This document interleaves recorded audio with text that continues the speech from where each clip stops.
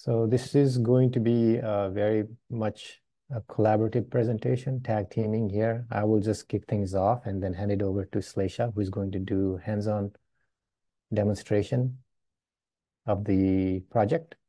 And then we have a team of people here to help us with any issues. We have Jerica, who's going to be monitoring the chat. We have Jonas, who is able to answer any questions related to APIs and integration. We have Sid, who can help with any science-related questions. And then we have Abdahak, who can answer any of the questions. All right, let's get it started. First of all, thank you for joining. I know it's pretty late in Asia, and some folks are from Asia here. Today, we're going to talk about a project called VEDA, an open interoperable platform for open science. And you can probably tell I'm not Brian Freitag. Brian is on a leave starting yesterday because of his newborn. So I get to do instead of him. So bear with me here today. This is his slide. All right. Before getting started, I wanted to give a little bit of background on Earth Science Informatics and Technical Committee. That's what is organizing this webinar today. I lead that technical committee, and many of you are already involved in that. What this technical committee provides is a network for people in geosciences and computational sciences to come together and discuss things of interest and things that are probably going to be of interest in future. The goal is to exchange ideas and share knowledge like we're doing today, advanced applications of informatics, assess technology to support data stewardship and management. We have working groups towards for that particular reason. There's one called Remote Sensing Data Systems Working Group. And ultimately what we want to do is promote best practices and lessons learned from all of these projects. So out of that, today's focus is on infrastructure and platform development for geoscience community, which is a strategic priority within GRSS. And we're going to particularly highlight this VEDA project, which is a NASA Earth Science Data System funded project. We have explored quite a few of tools and platforms over the last year or so, and we are more and more settling on this particular implementation for IEEE.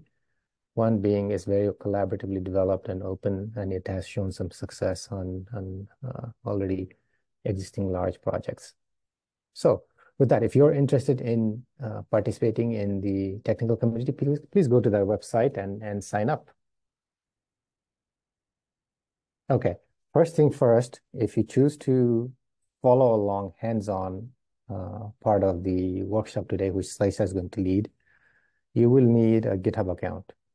And obviously some Python knowledge to follow along. But once you have a GitHub account, if you don't have, please sign up. You will need this link to follow along and get access to the computational resources. So I'm going to leave this here for about a minute and then move forward with the presentation. I think Jerica is going to put the link on the chat here if you can't type in fast enough.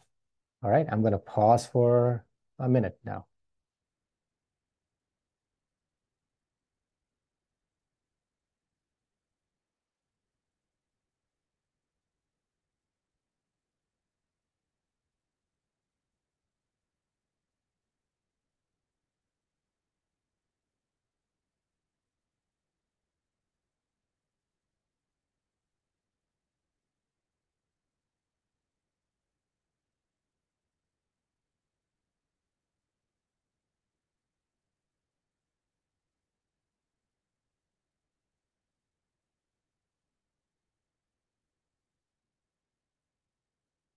If you just joined, we're pausing here for a minute so that people can create an account and join the computational platform to follow along on the hands-on part.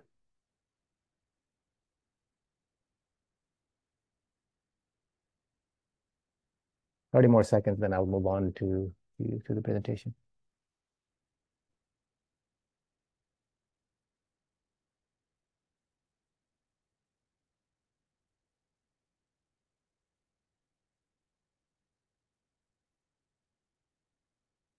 All right, let's move on. So very briefly about what VEDA is. VEDA stands for Visualization, Exploration, and Data Analysis.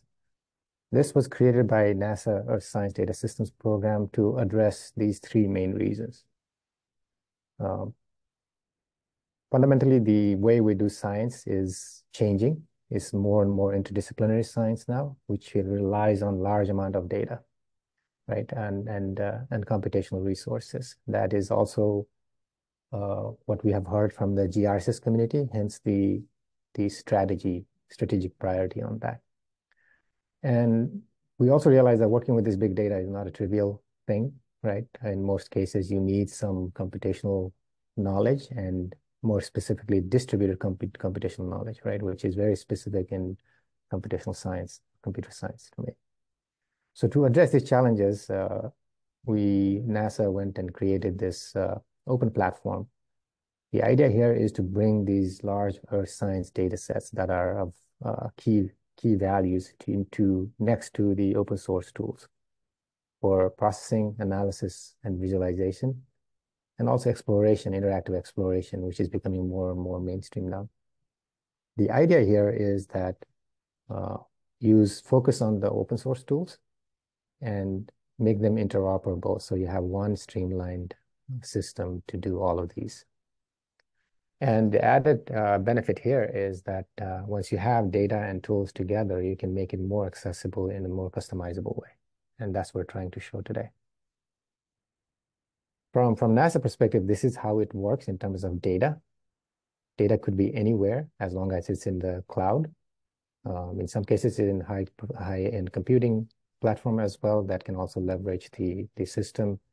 The idea is we do not want to duplicate this data, but have a central catalog that indexes these data into one catalog. That's the ARCO catalog I've shown here.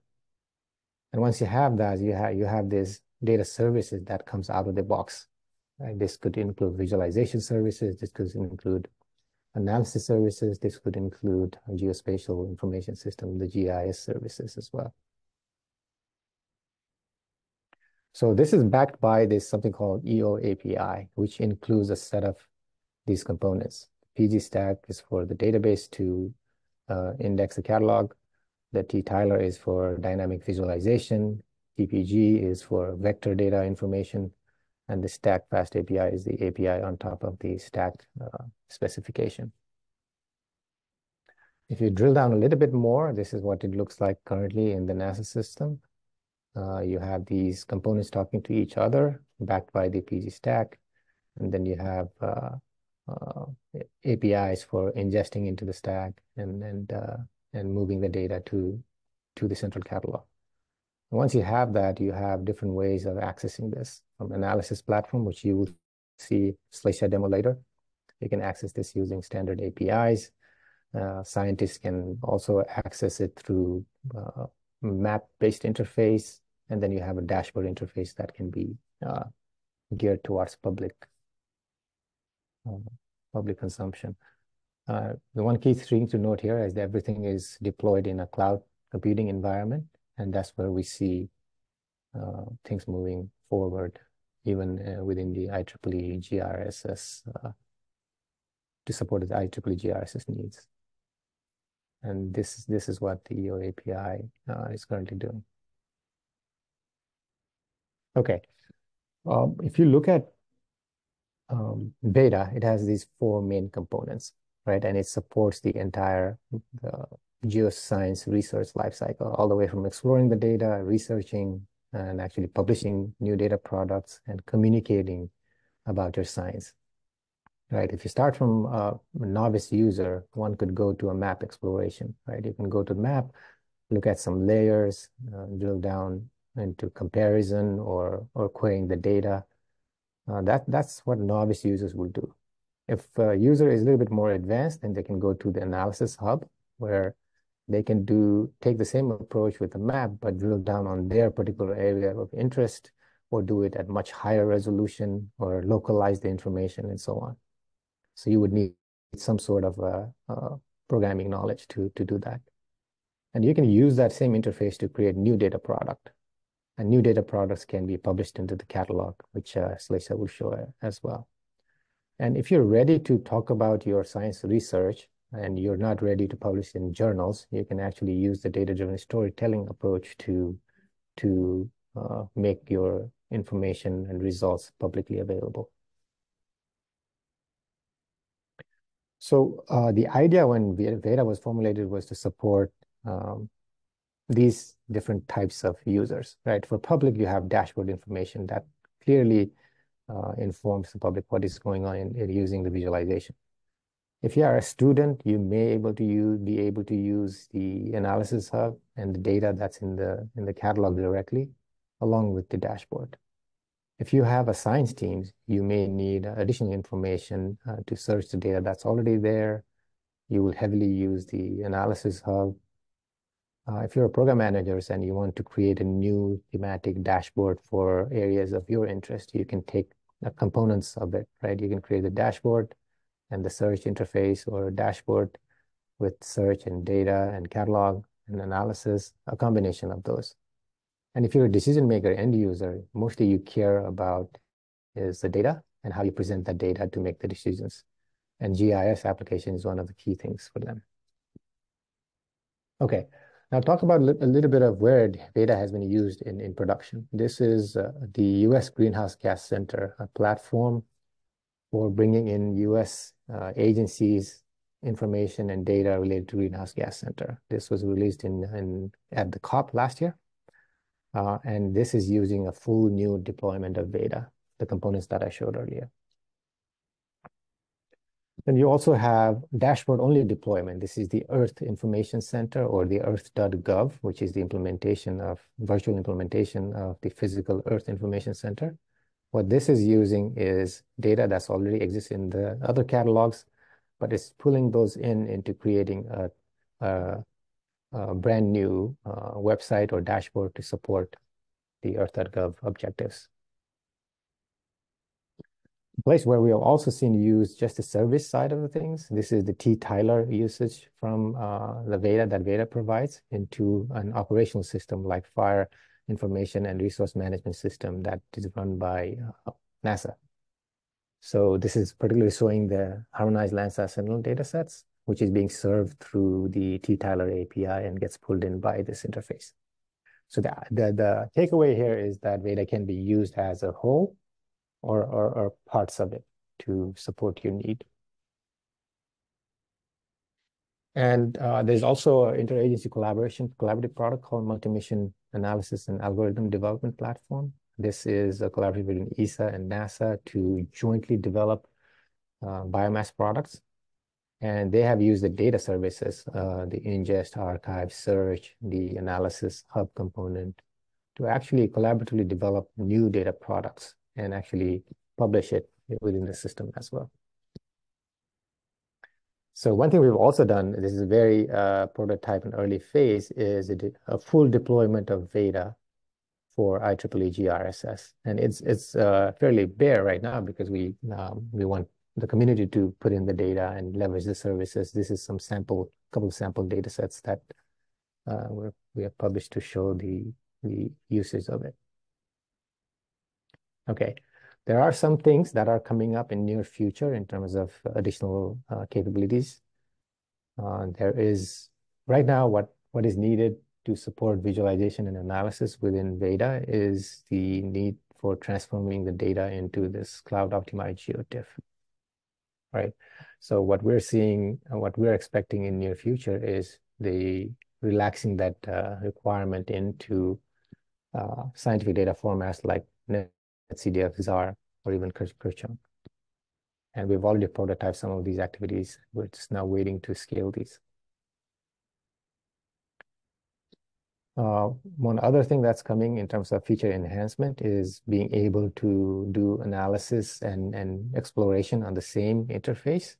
Here you see a time series, dynamic time series generation using this feature where one can come and add layers and draw a bounding box, and it does the time series analysis on the fly. And you can do this across multiple data sets if it's in the catalog.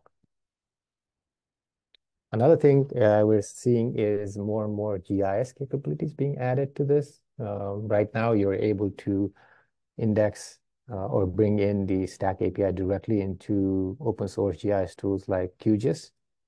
However, the mechanism to do that is a multi-step process right now. We're trying to streamline that into a very simple process of bringing in data directly from the dashboard into QGIS type of interface. Another feature that we are actively looking into is the ArcGIS image server integration. A lot of agencies have already implemented their GIS capabilities using ArcGIS image server. And what we're trying to do is directly integrate those data and information into VEDA so that one can utilize all the VEDA features out of the box.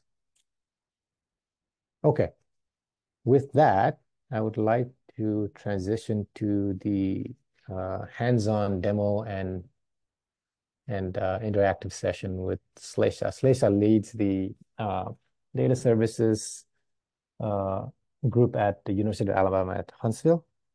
And she has been working to develop this script for demo for a while. So Slesa, you can take it away. Thank you, Manil. Hi, guys. Let's get started with the demo. Before that, let's make sure every one of us has access to the hub. So I'm going to share my screen and point you to that URL again. So if anybody that joined late or has not been able to do that yet, can go and fill out this form. But yeah, we'll wait for like 1 minute and then just get started. There's the link. Should open up a form which will ask for your name, affiliation, and GitHub username.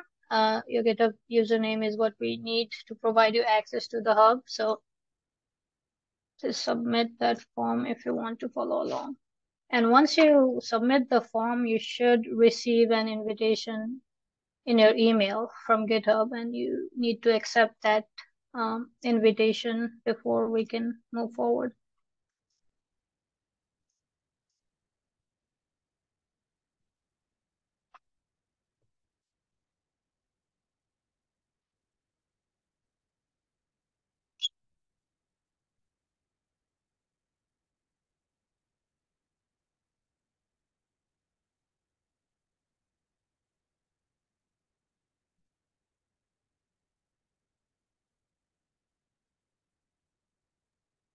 Not sure if people can talk. If you want to say something, you can raise your hand or put your questions in the chat. There is a technical issue. Somebody says Laksha Nahar.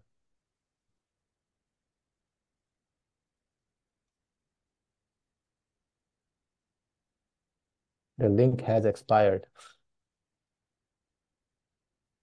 This link, it seems to be working.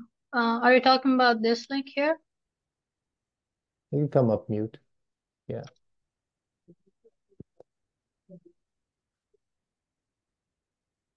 It is working. Somebody else said it is working. So let me see.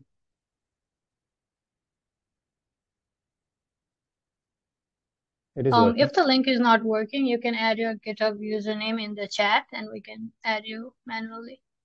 Yeah, that'll work too.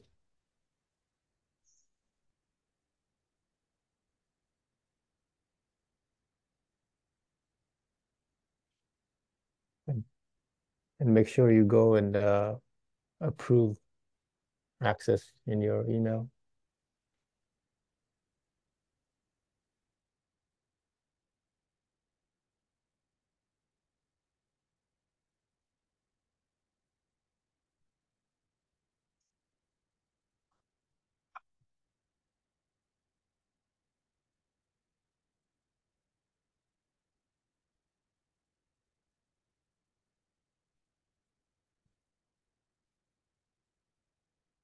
Okay.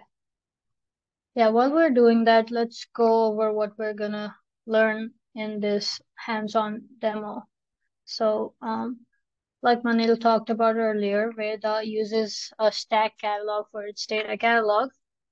So we're gonna learn how we can search and discover data sets from the stack catalog. And we're not just using one data catalog, we're using multiple stack catalogs to discover these collections. And we're going to use the same method that shows, and it shows how it's interoperable. That's how using a community standard software uh, assists in interoperability. So that's what we're going to show, number one. We're also going to learn how to extract time series out of some of these data sets, given a datetime range as well as an area of interest. Look how the time series looks like using the T-Tyler API, which is a part of EO API. And then we're also gonna see how we can create a new data product and ingest it and finally see it in the VEDA dashboard. And we'll be doing that with the IEEE GRSS instance of VEDA. And we'll look at that at the end of the workshop. And also the content of the workshop is at this link. It's a public GitHub repo, so you can always come back to it and like work through the problems if you cannot complete the whole thing today at this hands-on. We'll also keep the hub access open for 1 week, kinda, so you can still go to the hub and run through the notebook at your own leisure. Okay, everybody has access? Anybody having problem with access, or anybody that hasn't gotten any invitation email?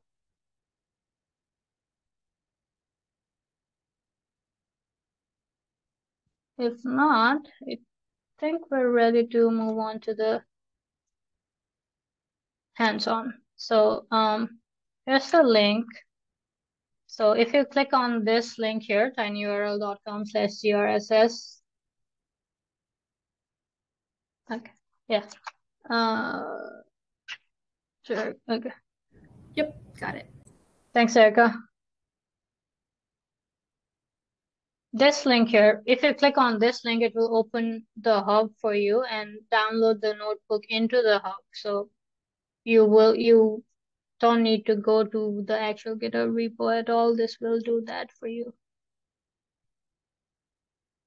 But it's there for if you want to look at it later.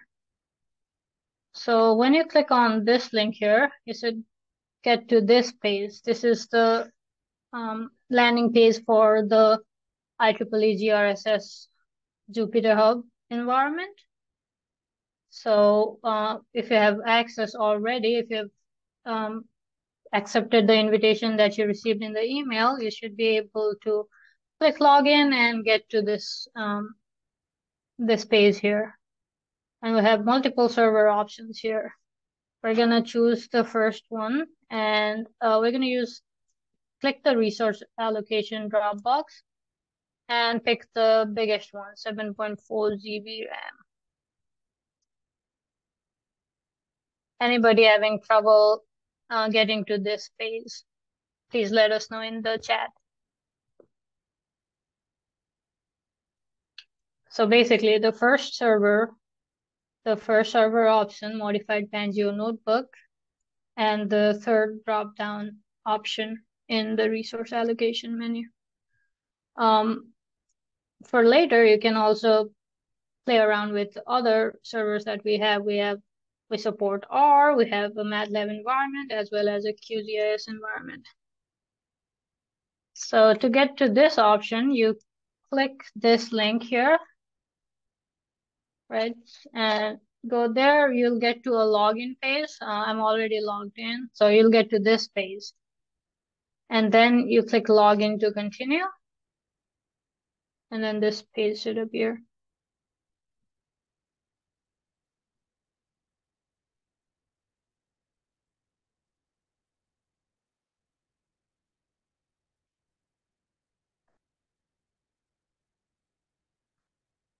Okay, I see some messages that said they are not authorized.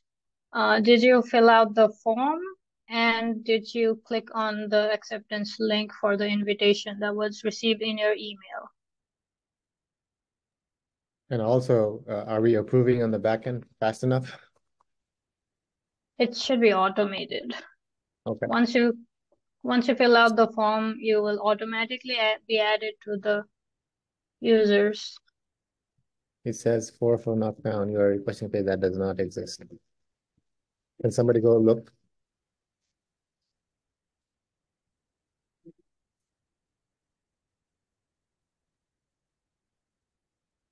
Or just Of the luck or Jerica, can you look at the team and see if they have been added in the team?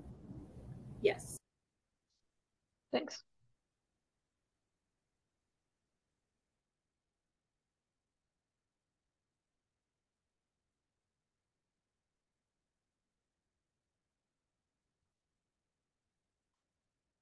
Okay, I'm gonna repeat this again.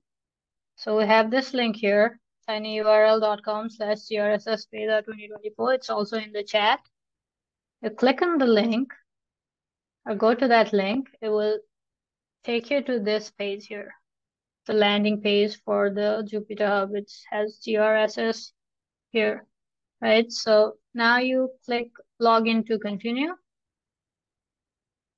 and then choose the first option, which should already be selected, and click on this drop-down menu here, and go to the third option. Let me zoom it in a little bit. 7.4 GB RAM, and then click start.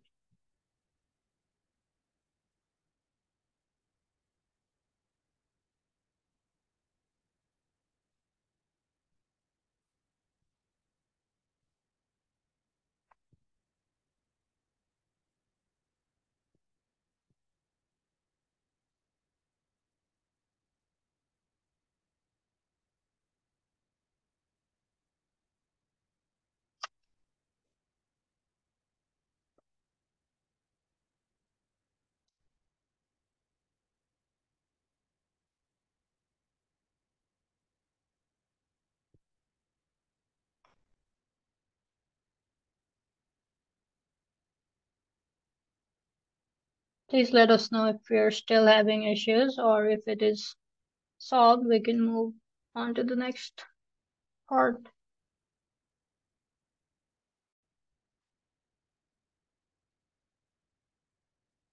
Yes, these options can be changed later. You will have to. So did you choose something else? Is that the issue, or is it just for general knowledge you're asking?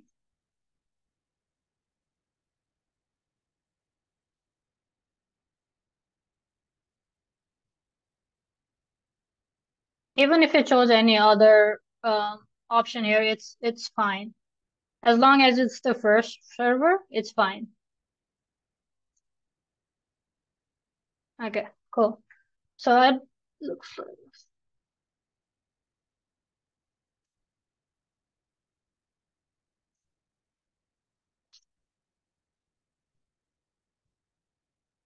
Did you fill out the form, Destiny?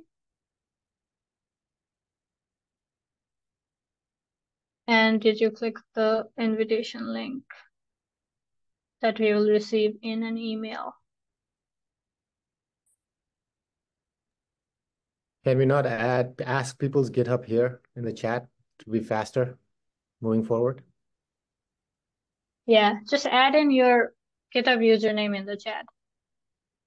That'd be much faster now, in the interest of time.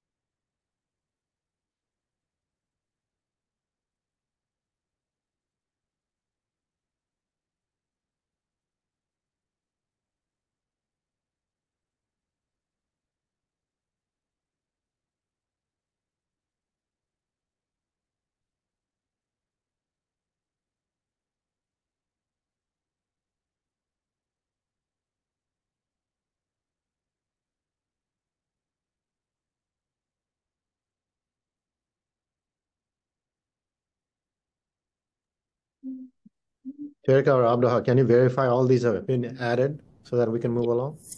They've all been added. All of you should have an invitation in your email that's associated with GitHub that you either use to sign up or from your previous existing GitHub registration. Check that email for something from NASA VEDA workshops, and it should ask you to follow a link to accept. And once you do that, you will be able to access the Jupyter notebook that Slesa is now showing on the screen.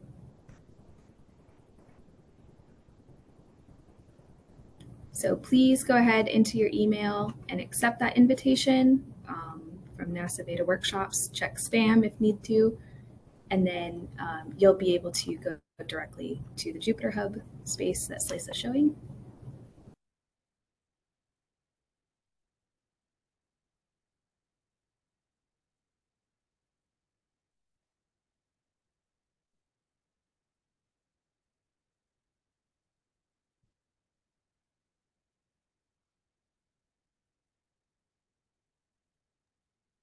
Slesa, I suggest you continue. Yeah, okay. Yeah, so the first server here, the third option, click that, and then press start. Now this is gonna take a little bit to load, but once it loads, it should go to a page where you can see the notebook.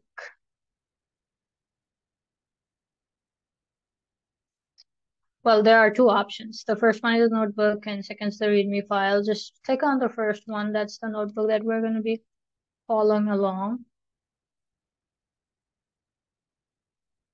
Choose the first option, the IEEE GRSS webinar, March 2024 notebook. Click that, and then you should get to this screen where it's loading the notebook for you. Okay. Can you increase your font size? Yeah, is that good? Yeah. Okay. So, okay. Let me start by telling what we're gonna do in this notebook. So we're gonna work with two data sets. The first data set is the terrestrial water storage anomaly data set, and that will come from the VEDA catalog. So this TWS for terrestrial water storage is defined as the sum of all water on the land surface and in the subsurface. So it includes surface soil moisture, root zone soil moisture, groundwater, vegetation, like river, lake water, and things like that. And the anomaly is basically how different it is from the normal level. So negative anomaly means it's lower than normal water storage and vice versa. And then there's the second data set that we're going to be using, which is the Sentinel-2 L2A data set, which is basically optical imagery of high spatial resolution. And this data set is available through AWS Open Data Registry and via the Earth Search stack catalog by Element 84. So we're going to be using those two data sets. And we're also going to be comparing these two data sets. So the first data set, water storage, basically shows the groundwater storage. And for the second one, what we're going to do is look at the NDWI index. NDWI stands for I forgot normalized difference water index. So this is an index which basically shows the water level, or like basically from the optical imagery you can identify water through NDWI index basically. So we're gonna visualize the NDWI index using the two bands in Sentinel-2 dataset, the green band and the near infrared band, and compare this NDWI visualization with the TWS visualization and see how consistent they are. Okay, so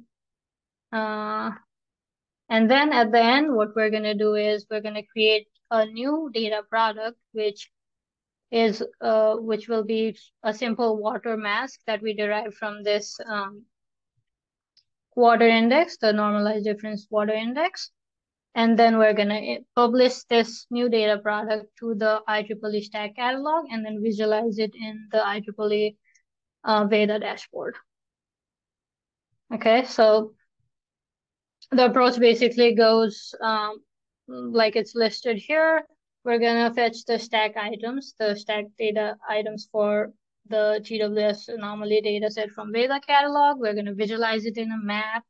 And then we're going to create a time series chart for it for a certain date time range and an area of interest. We're also going to compare the visualization for one of the items from 2017 versus 2021. And we're going to do the same process for the Sentinel-2 dataset, but we're going to visualize the NDWI index.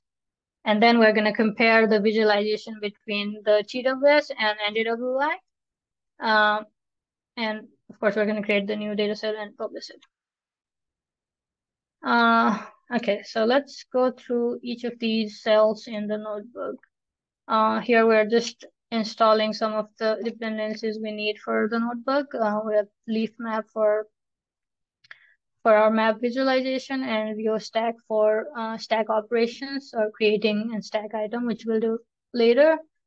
All the other dependencies should already be installed in the hub. Run that and then run this one. Here we're importing all the Python packages that we'll need. We have a normal operating system, OS for file manipulation and things like that, for JSON requests for making API requests, datetime for datetime utilities. We're using Auto3 for uploading the new data product that we create into the S3 bucket. We're using leaf map and folium for map visualization, Dask for distributed computing.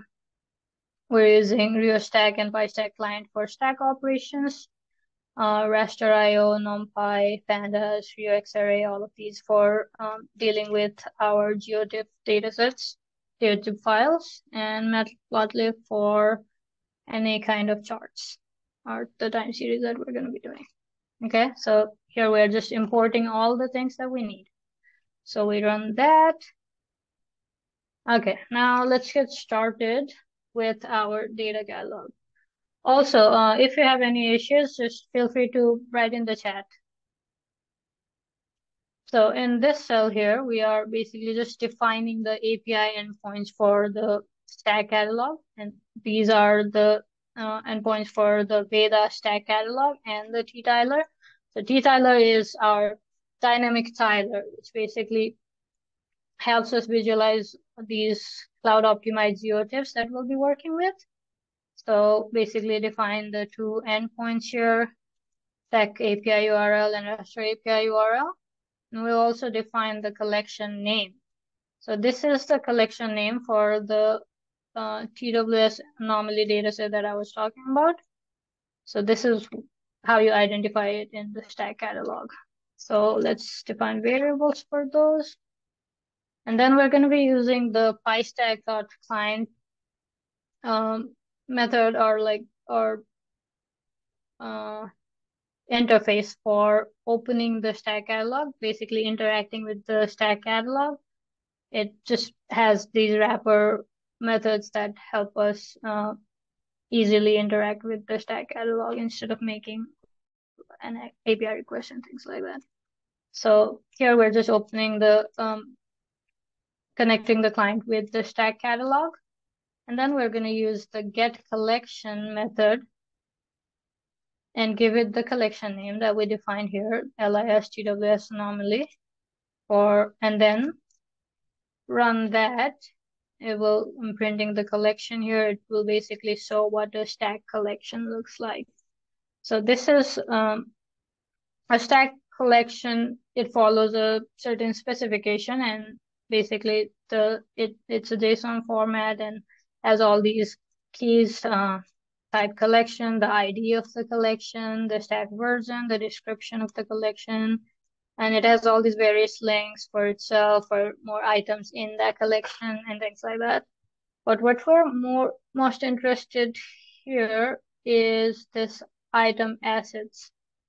And there's a cog default asset, and this is the asset that will contain the link to the data file corresponding to any item inside the collection. So it's in GeoTIFF format and it's cloud optimized. Once we search for the items, we'll open up the item and look at the actual link through. And there are basically other metadata like license, if it is a periodic data set, if it is what time density it is, and things like that, right? So that's our collection. Now that we know the collection, we know what the collection looks like, we have the collection ID, let's search for items for that collection within the start date and an end date. So we'll just provide 2021 start date January 1st and end date December 1, right?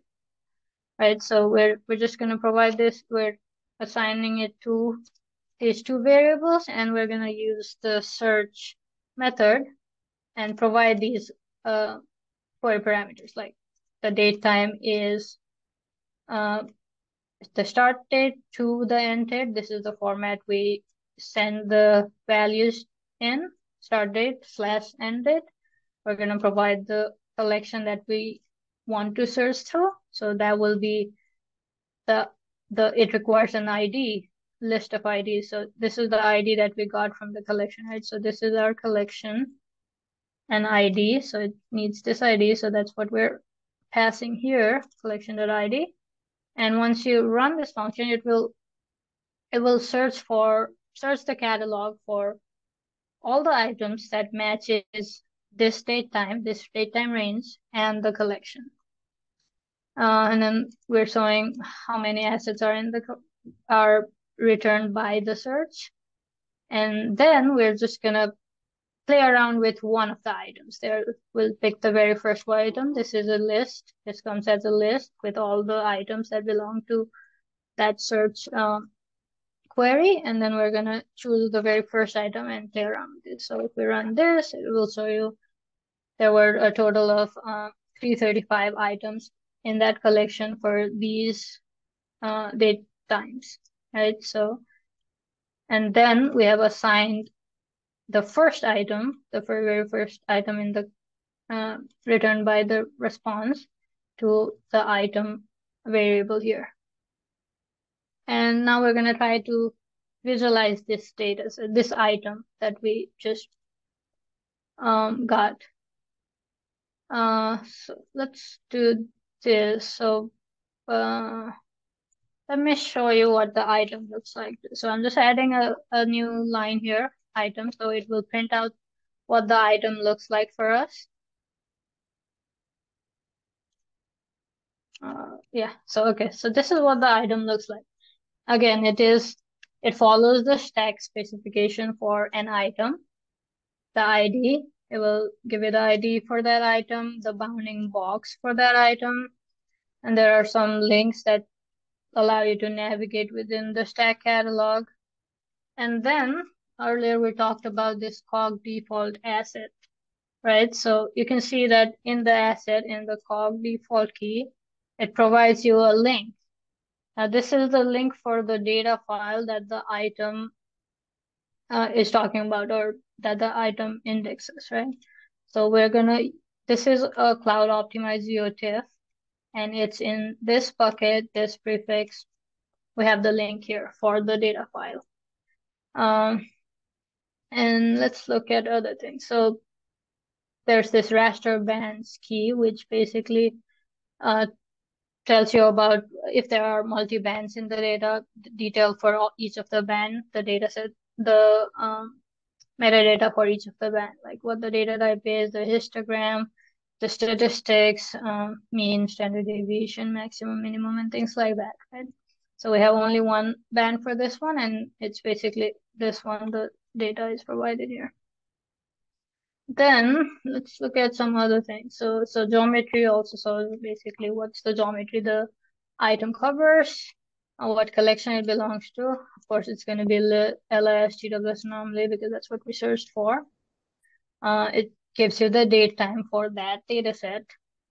And other metadata, right? So there's all these metadata. Now we want to visualize this metadata, visualize this this file here, this item, right? So for that visualization, let's go back to our collection definition. So there's this one key here, renders. So this renders key shows gives you all the parameters required for you to visualize the item or the file inside the collection in a way that makes more sense, right? So what asset you want to visualize, what color map, what's the rescale parameter, and all those things like that is provided in the collection level metadata.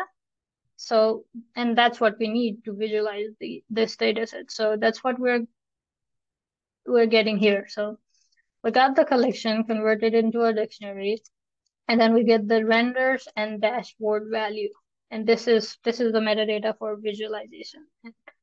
If I run this, you can see it prints you this thing. It's basically saying use the first index use the first band index. Use the cog default asset because that's the asset that can be visualized. The assets can be many other things, like it can be, I don't know, like a different metadata file, or it could be a link to some JPG file or something like that, right? So it tells you use this one. This is the one that you need to visualize. It gives you other parameters like rescale, resampling, what color map to use, and things like that. So in the next cell, we're going to use this value here to visualize this item that we looked at earlier. And this asset, basically this link to the file. So we're here. So in this cell, what we're doing is making a request to our tiler. We define the endpoint for the t-tiler here. So this is our tiler, and we are using the stack/tile.json endpoint, which gives you back a tile.json, which is a format that includes shows how to include some tile into any mapping service, right? So we're passing it the collection, which we've already defined, TWS anomaly. So it gets that from the item, and then it gives the item ID. Those are the query parameters it needs. Plus, all of these are the parameters that it needs for visualization. So we pass all of these too. So passing the asset from here, the rescale value, color map, and things like that, right? So let's run this, and it will give you back a JSON. It's called tile.json. It will show you what scheme it's using. For this one, it's XYZ. It could be other things like WMTS, WMS, and things like that. For this one, we're using XYZ, and this tiles key will have the link to the tiles. And there are other data, right? Like the bounds. What are the bounds for this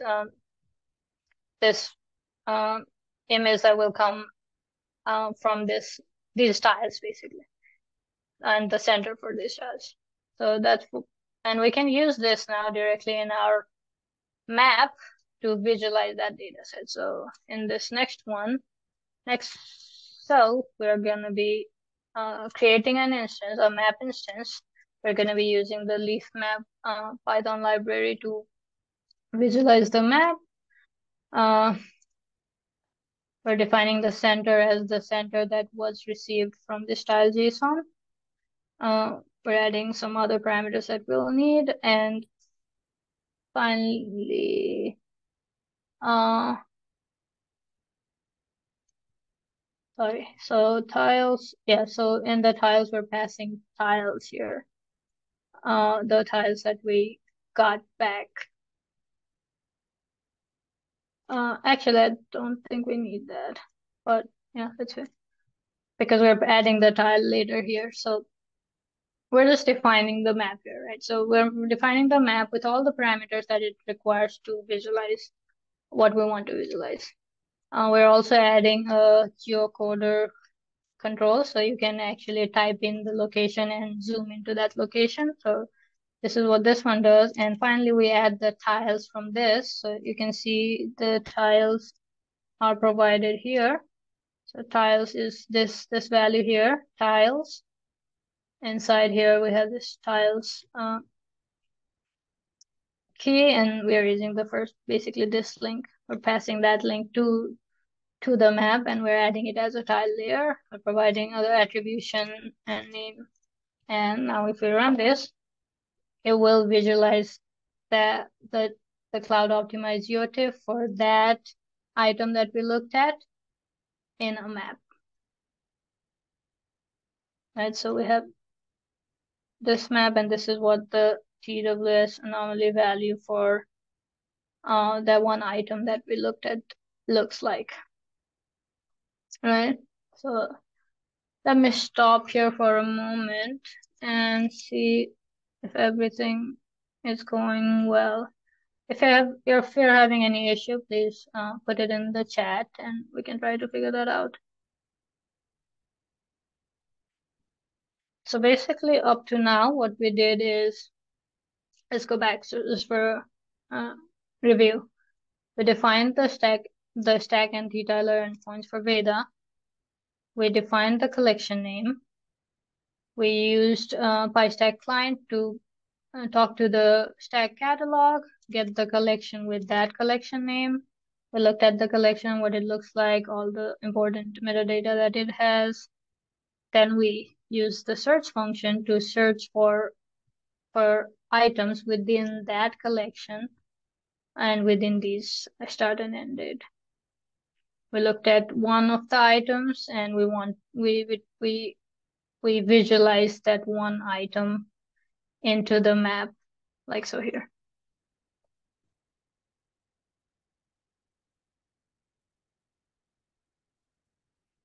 So these tools here, you can see, come from this parameter here that I passed, like draw control is true. So that's where these draw control comes from.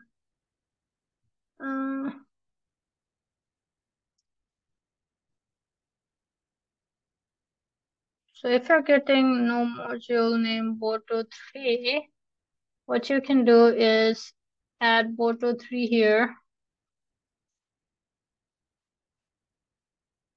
Boto3, and then run this again. And then rerun it from the beginning.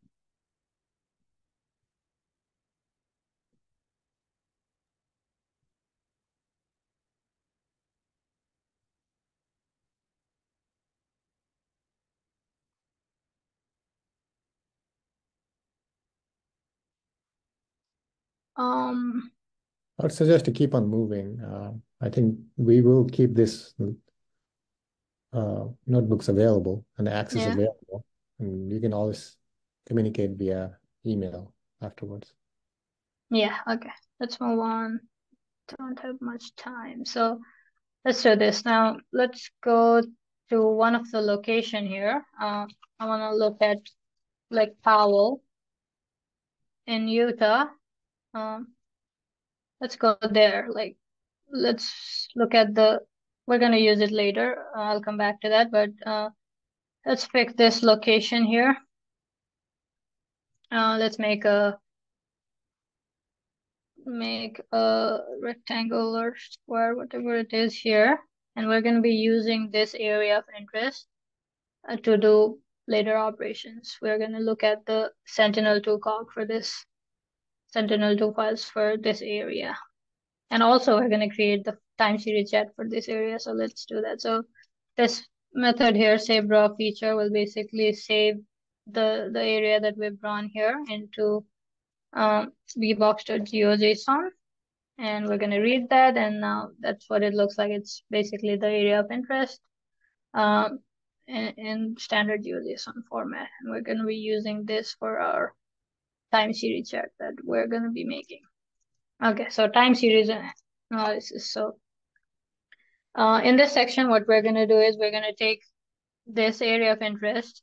We're going to take the same date time range, January 1st, 2021 to December 1st, 2021, and create a time series chart for this data set.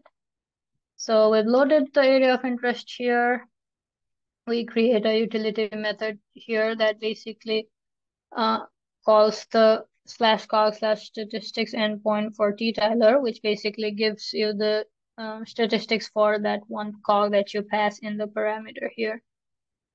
Basically mean, min, max, mean, average, and other things. And then it basically writes it into a dictionary and returns that. So this is a utility method, and here in this one, what we're doing is for all the item that the search gave back to us earlier, it will run this method for each of the item and pass the AOI parameter that this will be using, AOI and item, these two, right? So, and this is using DAST, so it's a distributed computation. And finally, we gather all the results. So if we run this, it's gonna take a while, because what it's doing is for all the items, it's taking the cloud optimized GeoTIFF file path and passing it to this endpoint, called statistics endpoint, getting back the result for each of those 335 or how many items, and basically creating this dictionary which contains all of that for each of the start date.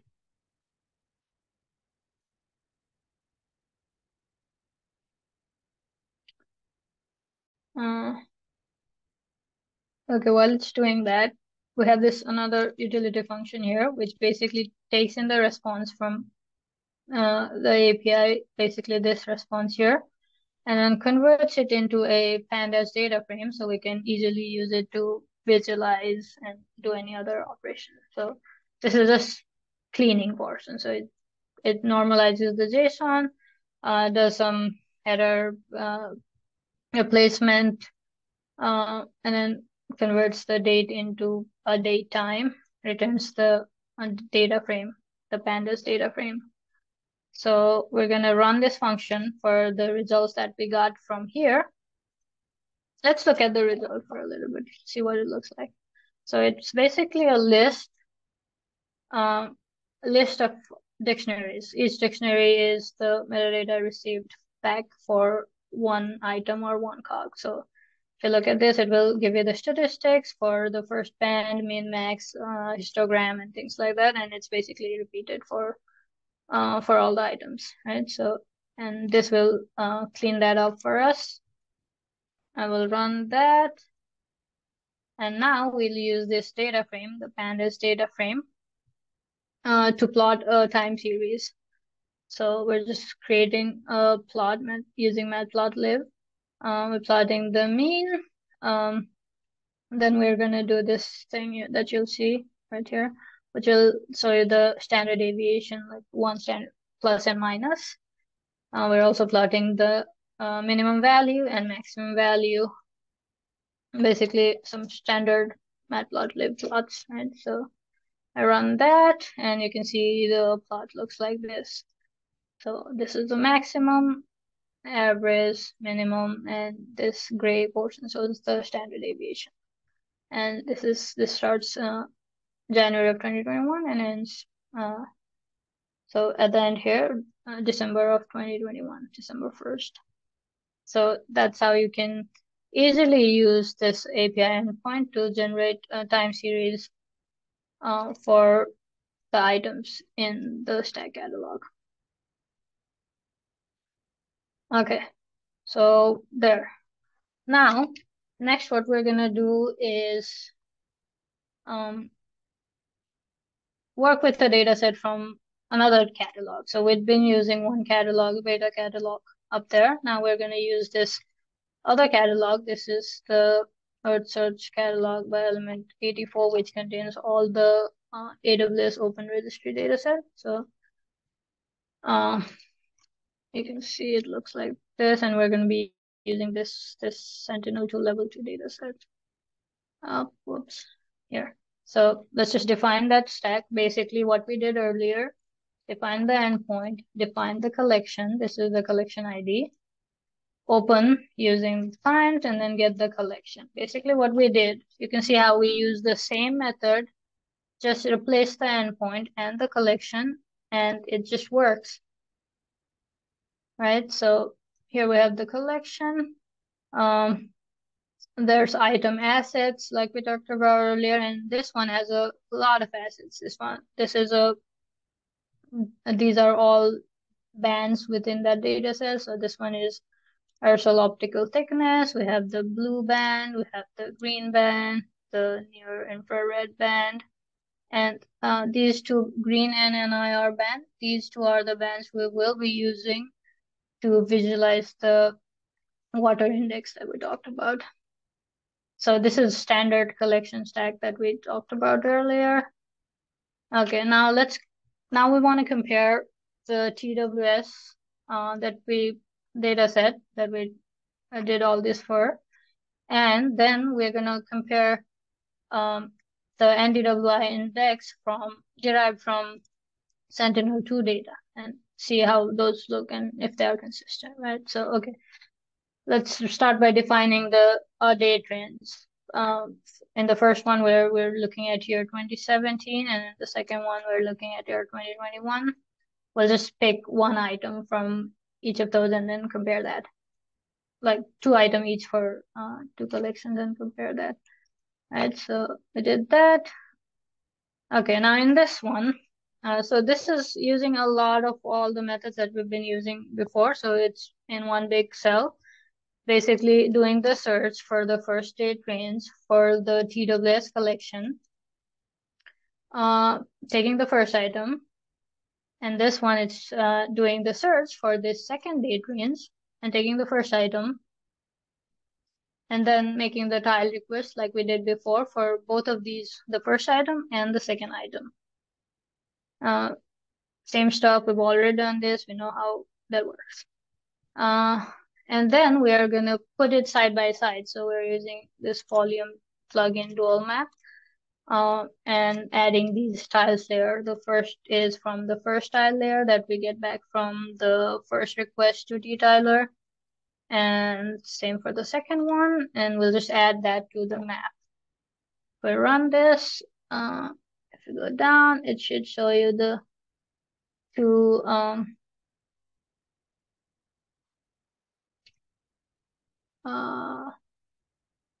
sorry, I forgot to mention some. Oh, sorry, I moved along fast. So this was the one I was working on. So, and once it runs, it should give you a map here. Okay, so there's our map. The left one is for one of the items from year 2017. The right one is one of the items for year 2021. And let's go to the lake power area again. So you can see how different it is, right? So on the left, we have these blue values, which are basically positive values. And on the right here, we have red values, which is the negative value. So in 2017, we have positive values, and 2021, we have negative values. So what it means is in 2017, we had more than normal values, more than normal water storage values. And in 2021, we have less than normal, right? Now we're going to compare this with the water index. So now we're going to do the same for Sentinel data. Basically the same thing. We choose the first day trains, which is 2017, get the first item, and we'll use the second day trains, which is 2021, get the first item. We're going to use this ttiler.xyz endpoint for the ttiler. And okay, now let's look at this parameter that we passed to the ttiler, right? So you can see there's an expression here, which basically says green minus near infrared, green divided by green plus NIR.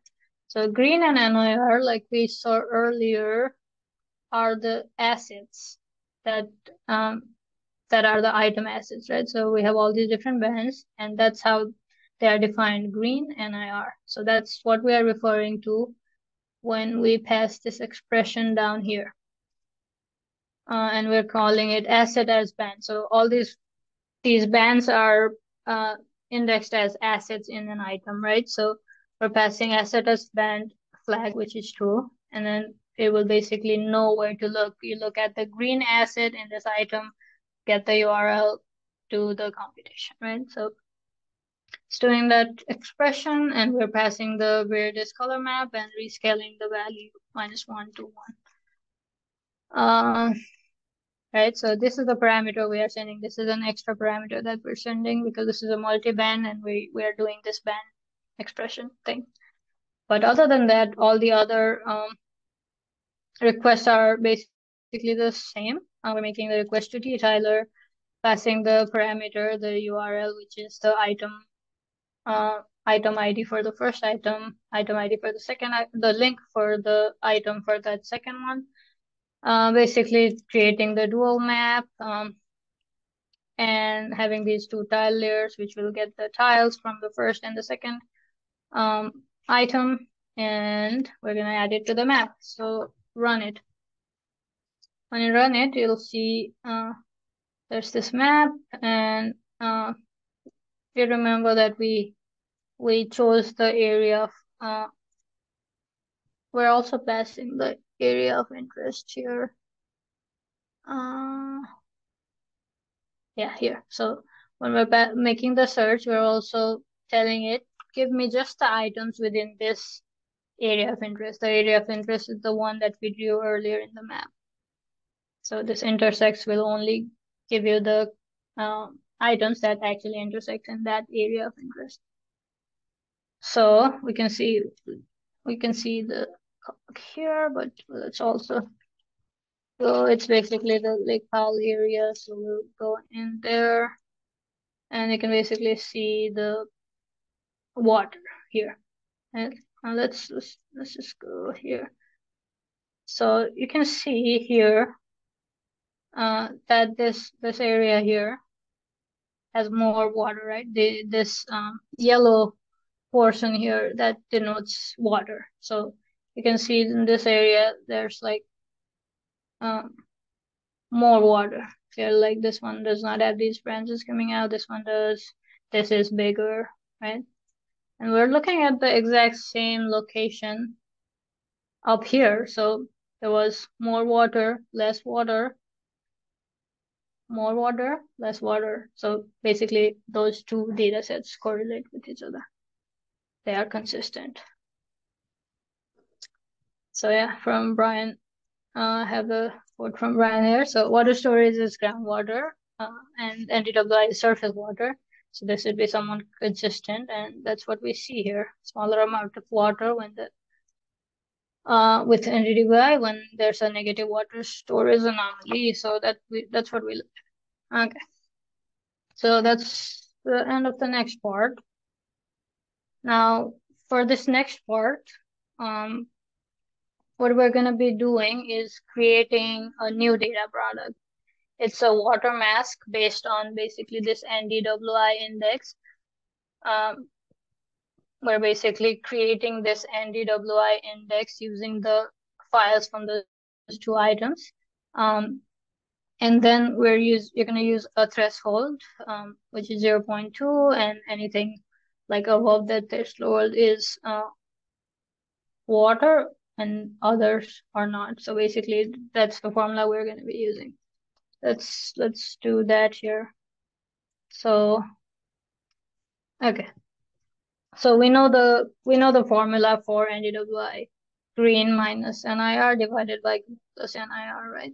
So that's the formula we're going to be using. We're going to, for that one item that the first item that we looked at, we're going to get the cloud optimized UTFs for these two bands, the green band and the NIR band. We're just defining the asset name here. And you can see how I'm referring to the href, which is the link to the file. So these two are the S3 links to the file for green band and the NIR band. So this, I'm just gonna free up some memory here, because we're gonna be doing this big operation here, which basically will read the two cloud optimized UTF, one for the green band, one for the NIR band, and it's gonna apply this formula, green minus NIR, green plus NIR. So it's basically reading the URL, the file, putting it in green data. Same thing here. We're applying the formula, putting it in result, and we're thresholding it just a small value, 0.2. And for anything greater than 0.2, the value will be 1, which is the water mask. And for anything less, it will be 0. So that way it will create a water mask for us, which will basically be a Boolean value, 1 for water, 0 for no, 1 for land, 0 for no water, or something similar. We'll see. So yeah, so we do the computation here we apply the threshold. We just get the date time for that item. This is the first item, is the one that we're looking for, just to put it in the name for the file. So, and the file will be called watermask underscore the date of the file dot tiff, and this will write it to this file name as cog, some other parameters, right? So reading the to file, applying the formula, applying the threshold, writing to a file named this. So I'll run this. This is going to take some time because those are big files, high resolution files. So yeah, so this is going to take some time, right? But it will create this watermask underscore the date of that item diff, and it will put it in our file system. Okay, so we have created this new file, new data product. Now we want to publish it. We're going to put it in the catalog and then visualize it in the dashboard. And this next portion is so publication is behind authorization. So I'm just gonna run through it and show it to you. You won't be able to do it because it needs authorized access, and you'll see when I put in the password down there. But this is just for like knowledge. How do you ingest a data set to the VEDA catalog, and then finally how you visualize it in the dashboard. So here I'm just defining the bucket name for the GRSS VEDA data store. That's where we put all the files. And I have the collection ID here. I'm just gonna call it watermask from Sentinel to run it. And this will basically upload the file. This is a utility function for uploading the file to that bucket. It will put it in the bucket under collection ID folder and just the file name there. Run it. Run this, which will basically upload the file and give you back the URL for that file. And down here, we're creating the stack collection. This is the same collection specification that we saw earlier when we were retrieving the data. Now we're creating this since we're pushing it to the catalog. Basically the same thing, ID, type collection. This is the collection type. Links, it will autofill for all the stack navigation, but if we wanted to put other links, we could add it there. Some title, the spatial extent, we're basically using the bbox for the file that we use to create the new file. Same for the date, other metadata, right? So we created the stack collection here. Now in this portion is where I get the authorization to publish. So I put my username here. This is the publication URL for IEEE GRSS VEDA instance. We're gonna get the token using the username and password, and create this header. So this is just authorization stuff. Don't need to worry too much about it. So I'm gonna run it. It's gonna ask for my password here. I'm gonna provide it here. Oh, pending. Oh, sorry. I put the input there, and it's gonna run this and give me back the header, the token. It will basically give me back this header token, which I can pass into the API request. So publishing the collection is pretty simple. Get the publication URL and add the /collection endpoint. It's a post request. We're gonna use making to the collection URL. Headers is where it has the authorization token to actually do the operation. And this one is the collection that we made earlier up here. So we're gonna run this.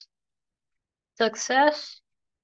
It says successfully published water mask from Sentinel-2. So this is our catalog URL for GRS's catalog. So what we'll do is basically copy this and see if it exists there. So yeah, so it created this collection for us in the catalog. So basically the stack collection, right, that we looked at earlier, collection, the extent, all those things, right? So we have a collection. Now we need to put the file inside that collection as an item. So, this is pretty simple too. So basically get the ID, which is basically the name of the file. And then we have this stack interface from RioStack that we imported earlier, and create stack item is a method that it provides where you basically pass these parameters like ID, source is the path of the file, the collection ID, the input date time, and all those other things like extensions and things like that, and it will automatically create a stack item for you. So if I do this and look at the stack item, it basically is the same format that we have seen earlier. So that it created an item for us. So to publish this item to the collection, this already has the collection in there to the catalog. We basically use this same publication API /ingestion is the endpoint. And we're going to make the same kind of request. The URL headers is for authorization, and this item I convert it to a dictionary and pass it in the JSON parameter. And if we run it, it's a success. Now if we go back to this, this is the collection that we did earlier, published earlier. So if we go to the link and go to items, it should show you this. This is the file we uploaded, right? So it has this one item with all these assets, all these asset metadata and things like that. So here we have published a collection and an item within that collection, right? Now the next portion is how much time do we have left? We're just about out of time. Oof, okay. So so the next part is basically visualizing the catalog. Luckily I've already done it for not this one, for the IEEE dashboard. So if I go look at the dashboard here, I've already added the configuration for this new collection.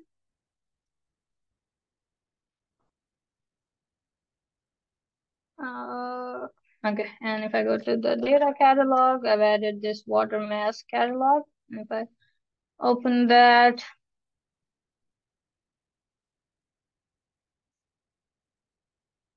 oh, it's taking an awfully long time. Okay, so explore the data,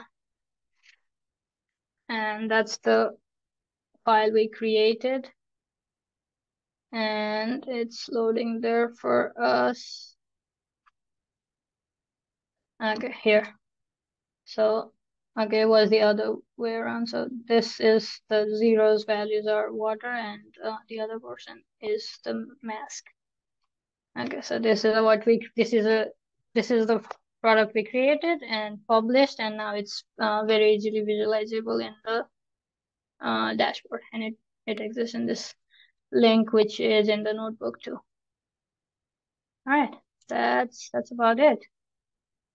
Unless any questions, I think we are ready to accept questions here. But yeah, otherwise the hands-on section is completed. Well, thank you, Slesa. That was a very comprehensive walkthrough of the system. Does anybody have any question? Either you can come off mute or type a question on the chat. I think a few people have to leave at the top of the hour, so which is understandable. Any questions? Was everybody able to follow along? Okay. Thumbs up. Looks like we have a hand raised. Do we?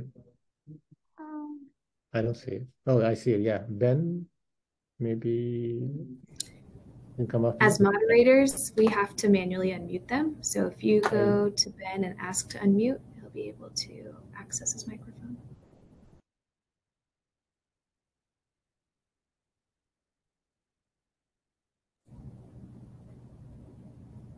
All right, Ben, you should be able to unmute yourself if you'd like to ask your question. Hello. Hello. Yeah, am I audible? Yeah. Yeah. Okay. Thank you. Actually, I'm Palgunasa from India, and my only question, I just posted one question. Of course, I received the answer. Can I expect these SAR data sets or tools related to this in this repository in future? And how can I differentiate with respect to normal satellite data set? So I think there are a couple of things. The GRSS version of the VEDA deployment, right? At some point, that'll be made open for users to use, community to use. At that point, you can follow along what Slesa did, right? Right now, you have to convert your data into cloud optimized GeoTIFF format. If you're able to do that, you should be able to publish that into that catalog that Slesa showed using the same process.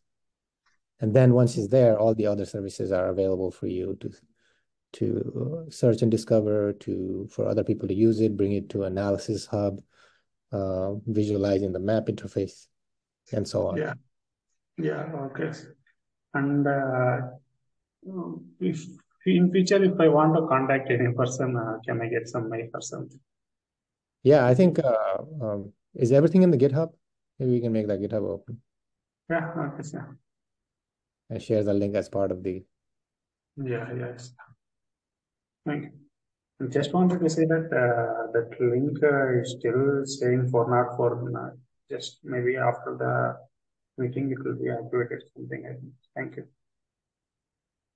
Sorry, I didn't hear the last part, but. I mean, like that site, which is notebook, which we operated right now, because maybe I'm from India or something. It's not opening for me, so. Oh, okay. It should be open, but yeah, if you have issues, you can contact Slesa. You should have her. Can we put the emails here, Jerica, of Slesa and yourself, maybe? Sure.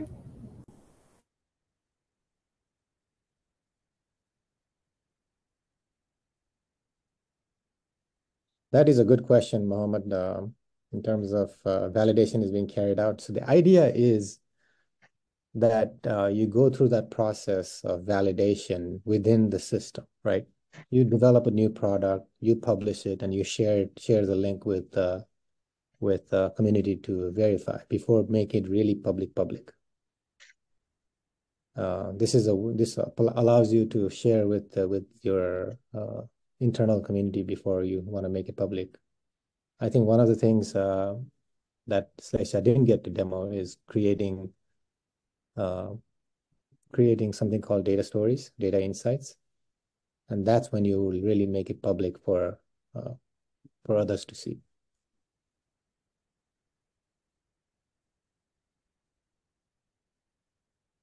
Hope that helps. All right. Any other questions, comments?